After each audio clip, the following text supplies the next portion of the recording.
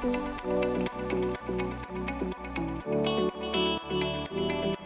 right, how we doing, guys? Let's go ahead and give it up to the Zinger Nation. And of course, Hyliion here, founder and CEO Thomas Healy.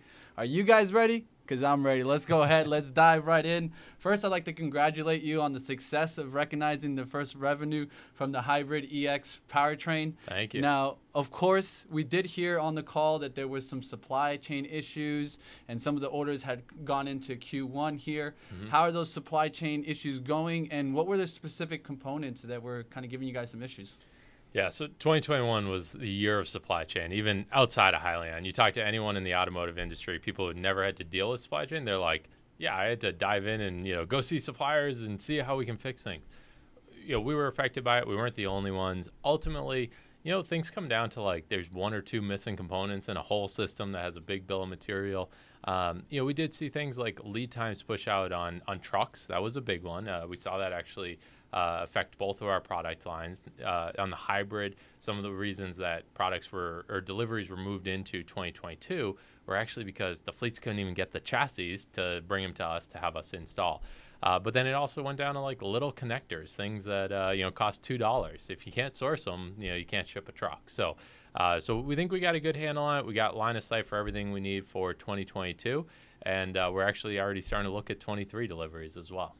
Excellent. Let's go ahead. Let's get into the interest of the hybrid EX right now, and how's that moving along now?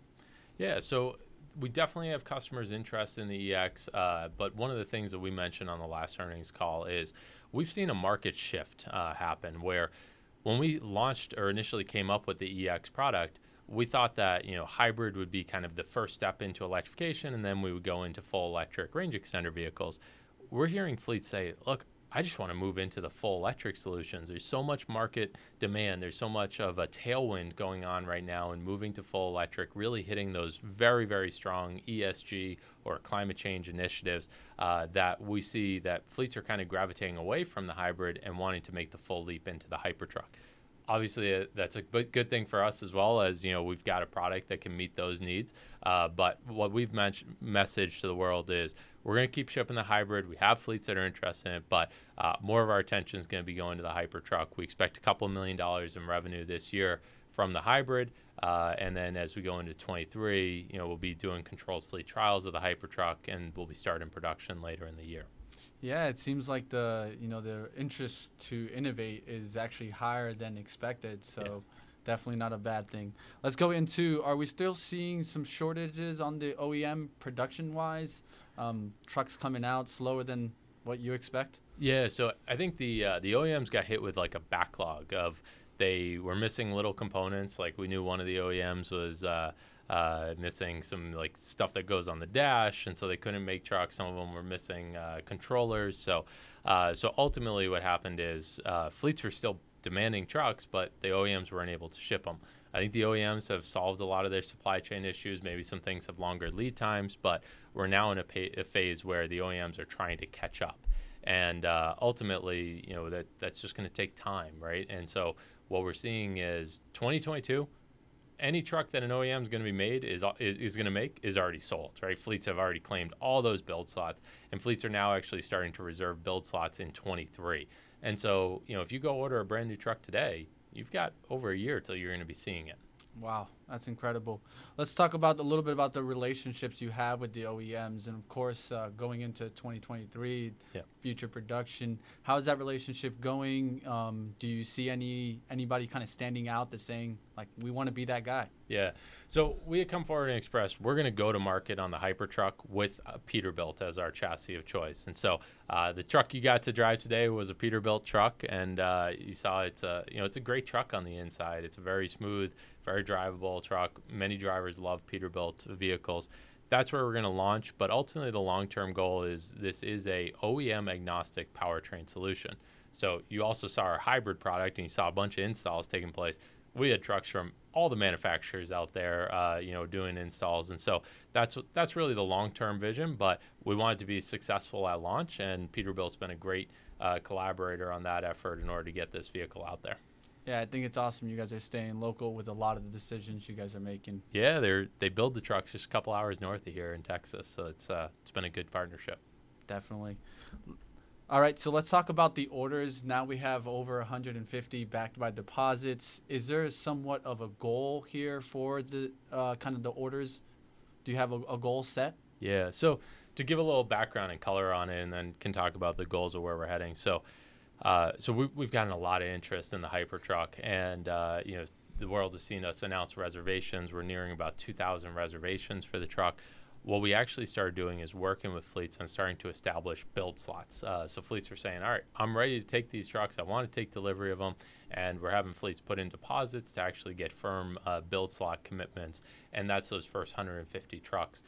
The plan is still continue to grow that as we go forward. We're working with the fleets now. Fleets are coming in for ride and drives, getting to experience it.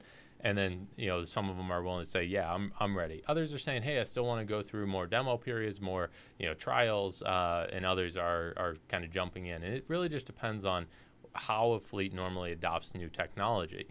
Some fleets will come in and say, all right, 1 or 2 trucks, I'll try it. I'll run them for 6 months. And if it works, I'll start buying them. Others will say, all right, I'm going to start with 10, 20, 30, whatever the number is, and go into larger volumes. All just depends on the fleet's buying habits. Excellent. So let's talk about for the first half of 2022. Of course, you're kind of more in the verification process. Mm-hmm. How is this timeline being completed right now, and how have the test drives gone? Yeah. So test drives have exceeded our expectations. Hopefully, they exceeded your expectations coming in. Been a really positive response, honestly, on that end. What our timeline looks like, though, is we are in the design verification phase right now. We are building more units, making improvements to them. Those are starting to get out there now. That will carry us through later into this year, where we actually start controlled fleet trials in the latter part of 2022.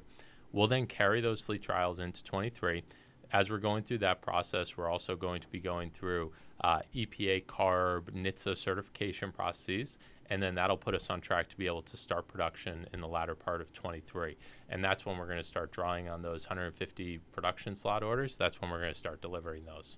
Excellent. Seems exciting. Let's get into here a little bit into the second half. We're going to get into some winter testing. Yes. Yep. That seems exciting. I'm from Colorado. I deal with the winter. I know the salt life. That's definitely something to deal with.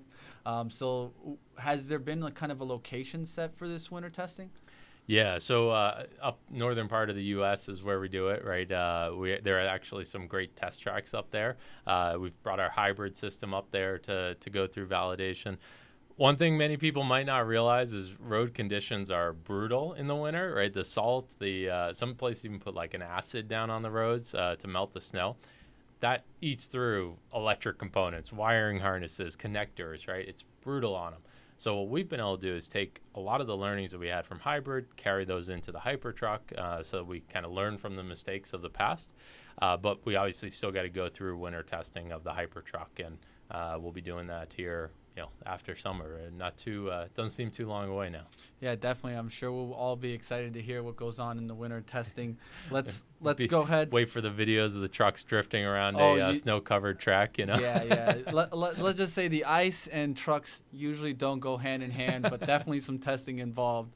Let's talk about the rise in employee count. I've been seeing that, and I think that's very important here. So explain how the rise is coming, and also some great members of the board added. Yeah, so the success of what we're doing is all based on amazing talent that we have in this organization, and we're continuing to grow that. And so we're at a little over 200 individuals in the company now.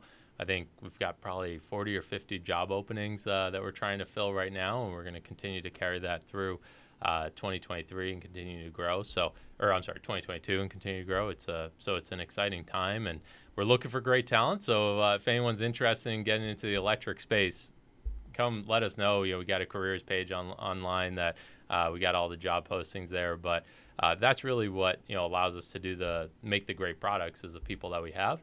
And then also, as you mentioned, we just added Jay Craig to our board of directors. Jay's the former CEO of Meritor and chairman of Meritor. So industry veteran, everyone in this space knows him, has a ton of respect for him, and we think he's going to bring a lot of value to the organization. Excellent. Well, hey, you guys hear it out there. If you guys are interested in joining, definitely look that on up. An opportunity.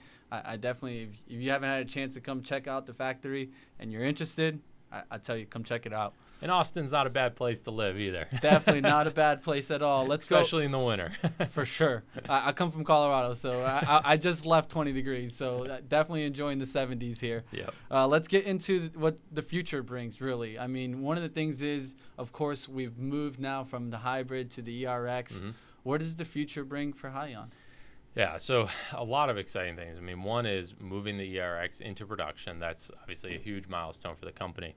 But we've also laid out a very exciting roadmap for the Hypertruck. So everyone knows we're starting with natural gas as a fuel source today. We do see hydrogen as this future of where hopefully this industry does head. The question is, when will it happen, right? And that's where what we're doing is we're saying, hey, natural gas is ready today. It's available. It's low cost, great emissions profiles. Let's use it. And then what we're going to do is we're going to move into a fuel agnostic generator that can run on either natural gas or hydrogen, and then eventually move into a fuel cell solution, which would be run on hydrogen.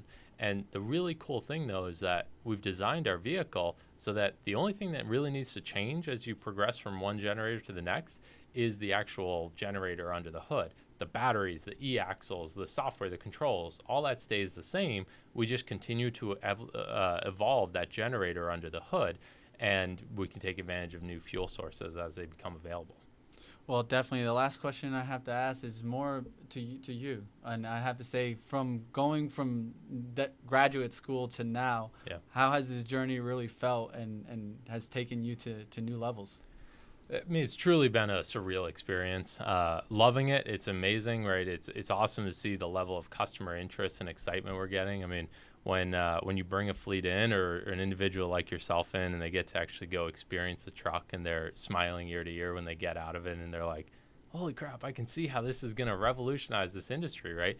That's what makes this so exciting. And, seeing that path to really being able to have an impact and ultimately not just bringing forward a technology that can save fleets money, but one that can have a drastic impact on emissions, right? And, if we can combine those two things together and deliver a rock solid solution, that's going to really have a big impact on this industry.